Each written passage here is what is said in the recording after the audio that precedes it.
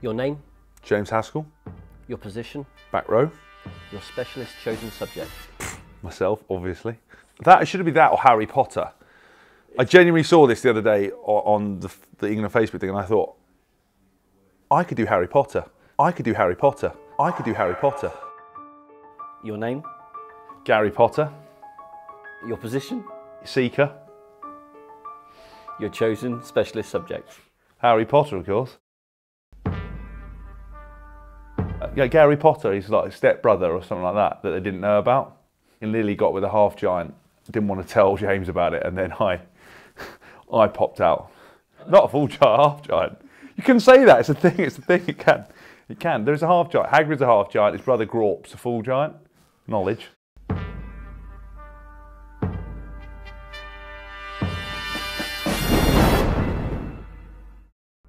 Which Harry Potter word is now in the Oxford English Dictionary? Muggle. Correct. Name the 7 Weasley siblings. Ginny, Ron, Charlie, Bill, Fred, George, and Percy. But we don't like Percy. He's an idiot. Unbelievably correct.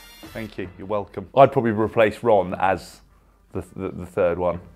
Harry, Gary, and Hermione. Which Hogwarts professor teaches transfiguration?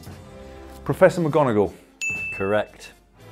What are the 3 unforgivable curses? Avada Kedavra, the Imperius, and Crucio curses. Correct. I quite like Felix Felicis, the lucky potion. Do that before the start of the tournament, you know it'll be guaranteed. I could do with that. Or Imperius would be quite good. Could do it to my missus, make her do all the... Actually, to be fair, she looks after me quite well. But I just, yeah, like to control a few people. In Harry Potter and the Philosopher's Stone, a magical creature... Let me do this one more time. Yeah, good, good. Let me just put a spell on you to help you. De-Speakus Maximus, there we are. In Harry Potter and the Philosopher's Stone, a magical creature named Fluffy guards a trap door. What kind of creature is Fluffy? Fluffy is a 3-headed hellhound. Correct. So why Harry Potter? Where does the love come from? I read a lot anyway, of lots of books, but I really enjoyed Harry Potter. I was a late comer to it. It was one of those things where my miss and I spent a lot of time in the car together, and we wanted to get some audio books that we could listen to, and we heard Stephen Fry was reading them. He's obviously amazing, so we've ventured through all of them. We're on the 7th one now. I have been listening to it without her. She's not happy. It has put strain on our relationship and may or may not end it, but other than that, it's been really good. You never know what's going to happen. Is he going to win? Is Voldemort going to win? Will he get the Elder One? Who knows?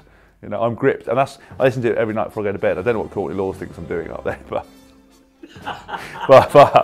yeah, I'm flat out listening to it most of the time. And lastly, third-year students at Hogwarts get to do 2 things they weren't allowed to previously do. What are they? I know one of them is visit Hogsmeade. The other one, I'm thinking, I think it's something to do with a lesson, like you're allowed to do divination or something like that. Is that right? Correct. Yes. I'm so much better at Harry Potter than I am rugby. What does that tell you? Should have been a wizard. James Haskell, aka Gary Potter. That is 100%. Thank you. Thank you. Can I keep the cape or what? Just for like research purposes. Definitely won't take it home and wear it.